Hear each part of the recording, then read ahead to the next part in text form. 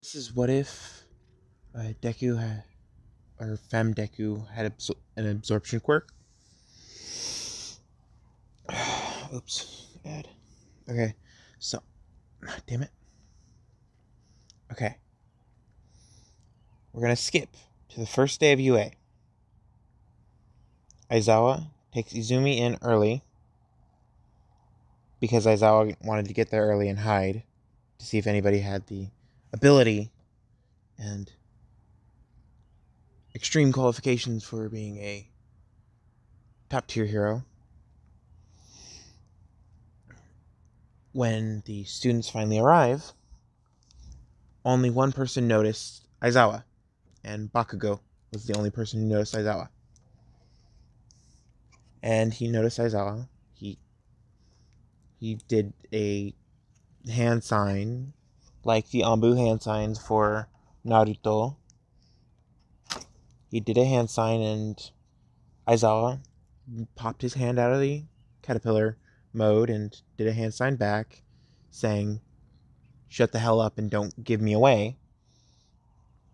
And Izumi, seeing this hand sign, started to giggle.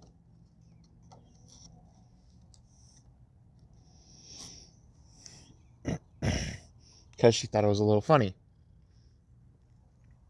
And then when, like, 10 minutes after class starts, Izumi's like, "Why does everybody just shut the hell up so the teacher can start?" And she somewhat has a Bakugo personality when she's not doubting herself or being paranoid. Yes, Jack, you're very fluffy. And yes, she does look like this in the school. There's no mandatory dress code in UA in this one. And she looks like this. So everybody's like, "Wait, the teacher's not even here yet." Yumi says, "You're all idiots then, because the teacher's been here the entire time. Isn't that right, Dad?" And when she said Dad, all of a sudden, what looked like a caterpillar stood up. And everybody was freaking out. Mineta yelled, "What the hell is that?" And Izumi used some of her manipulation and basically shocked Mineta. Mineta, wondering what the hell happened because he got shocked, just looked around and thought he was going crazy. And Aizawa got out of caterpillar mode and yelled, "Shut the hell up. It took you guys more than 10 minutes to calm down and quiet down for class. That's not acceptable. This happens again, you are all expelled." Except for, and he points to Izumi for being quiet, and Bakugo for also being quiet. Then he points to Bakugo.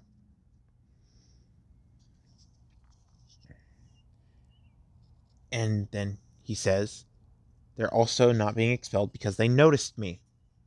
Well, Izumi got here at the same time I did, so she kind of had to notice me. And Bakugo got here after, but still noticed me. And everybody else is still reeling from the shock of him actually being their teacher. Then he goes, "I'm Shota Aizawa. I am also the pro hero named Eraserhead. And I want you guys to put these on." And he throws the PE clothes to everybody. Then he says, "Go to the changing room, change, and meet me out on the uh,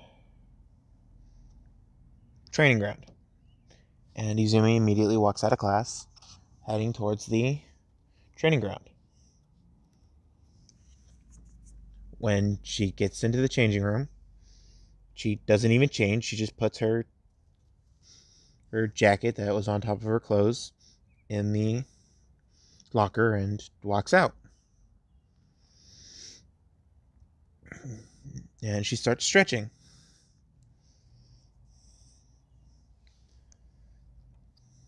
Aizawa, who just got out there, says, "You really are already breaking the rules." And she goes, "I don't know where those have been. I'll wear them next time. I need to clean them first." And he goes, "Fine." Damn paranoia. And she goes, "No, not paranoia. Remember, I'm a clean freak, right? And he goes, "Yeah. What's next? Become a schizophrenic?" She goes, "Schizophrenia could be a quirk side effect. You never know." He goes, "Yeah, I never know." So, when everybody else gets out there, everybody except Mineta, and Izumi's wondering where Mineta is. She says, "I'm going to go check real quick, and I'll be right back." And Aizawa goes, "Okay, I trust you to check and then come right back." So she goes to the girls' locker room. All the guys came out. The girls haven't come out yet. She goes to the girls' locker room and sees that Jiro's earphone jack is currently connected to the wall. And she goes, "I suggest you pull that out." And she goes, "Why?" She goes, "I'm about to do something."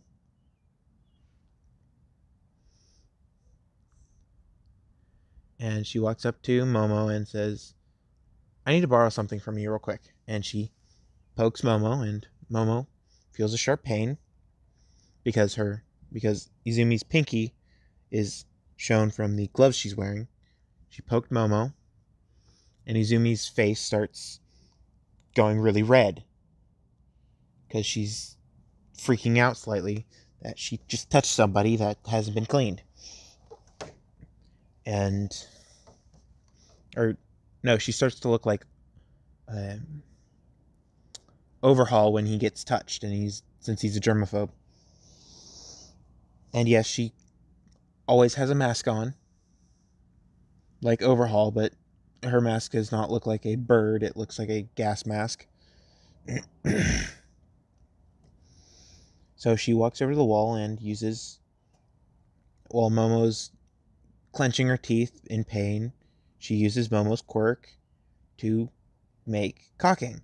And she fills up the hole, and the caulking spills out on the other side. Then she turns off the quirk and walks up to Momo and pokes her again, and she starts freaking out a little bit more and runs to the sink and starts scrubbing her pinky furiously. And all the girls note that she's a germaphobe, that she hates touching people, and that her quirk relies on her touching people. And she walks out and she says that there was a hole in the changing room, and she closed it up. And Aizawa goes, "That's why Mineta's still there. He's a perv." And Mineta comes out, cursing his luck that someone closed the hole and that he couldn't do anything about it. And he's saying this under his breath, and Izumi could hear the whole thing. So she used one of her manipulations to start a fire on his clothes. And Bakugo, also hearing this whole thing, knows that Mineta's about to be caught on fire for being a pervert.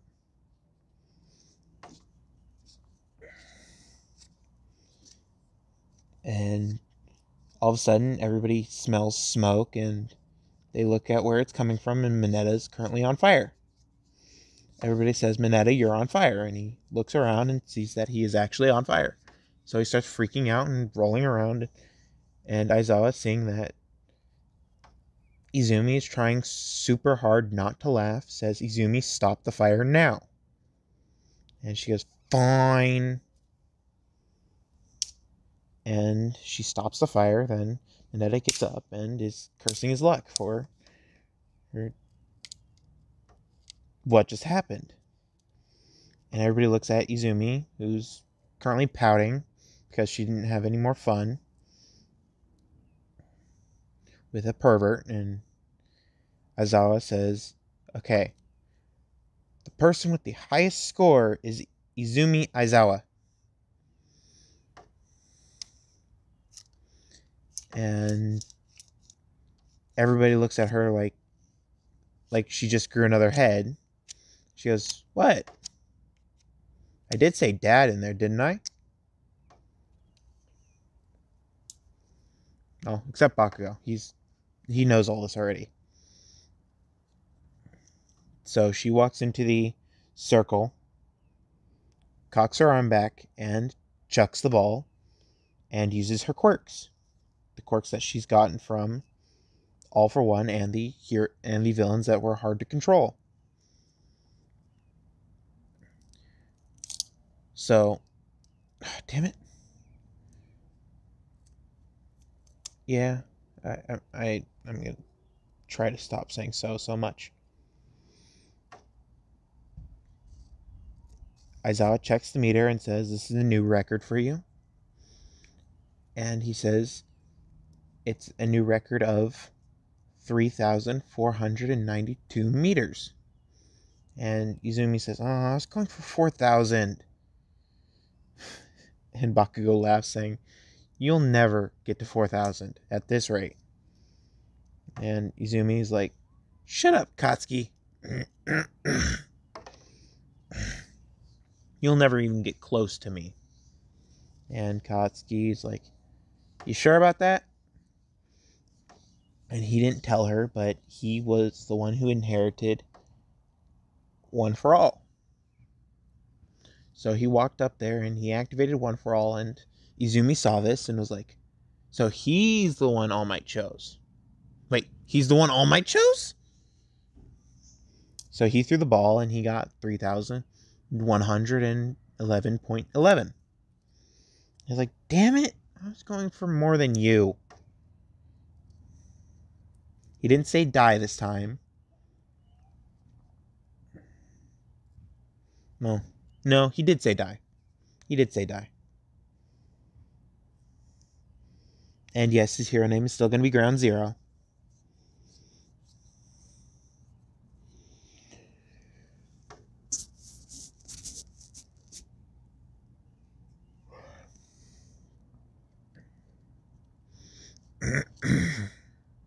I just don't know what Izumi's name is going to be.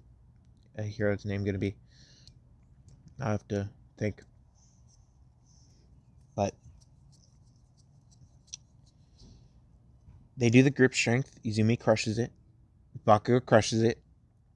Shoji crushes it. They do the sprint. Izumi seconds Bakugo. Oh. Izumi is 2.11 seconds. Ida 3.24 seconds, and Bakugo 3.25 seconds. And everybody else gets cannon. And the final score is Izumi, Bakugo, Todoroki, Momo, and so on. And everybody's asking, like, Izumi, what is your quirk? And she goes, I just have a manipulation quirk. And she's like, everybody's getting close to me just for my quirk. They're not going to actually be my friends. And everybody else is thinking, I want to be her friend. She has a cool quirk, but I still want to be her friend. She seems nice. So Aizawa says, today is the day you guys move into the dorms. I shall show you your dorm assigned rooms, and Izumi shall show you the way to the dorms. And he says, Izumi, lead them to the dorms. I'll be there in a few minutes. Aizawa goes to the classroom. Izumi leads them to the dorms. And Izumi says, and she starts stuttering and doubting herself, and Bakugo sees this and is like, oh god. But it's not because she's nervous. Well, it is because she's nervous, but she's not doubting herself this time. she sees someone that she thinks is cute. I'm changing 2 people in Class 1A. The tail dude is now Hawks, and Invisible Girl is now Mount Lady.